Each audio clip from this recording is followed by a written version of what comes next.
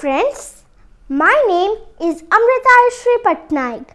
Now we are going to do an activity based on air.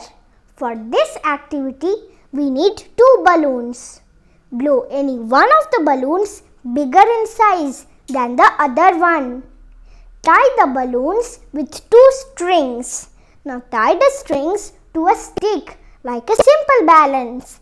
As we know, in a simple balance, the heavier one goes down and the lighter one goes up. Let's see what happens with the balloons. As you can see, the yellow balloon contains more air and is bigger in size. It is heavier than the orange balloon. The orange balloon contains less air than the yellow one. That is why this yellow balloon goes down.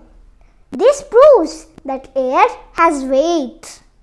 Let's do this activity one more time. When I will prick the orange balloon,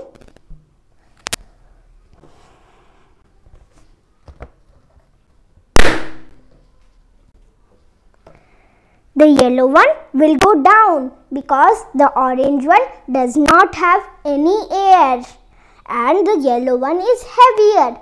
It again proves that air has weight. Thank you.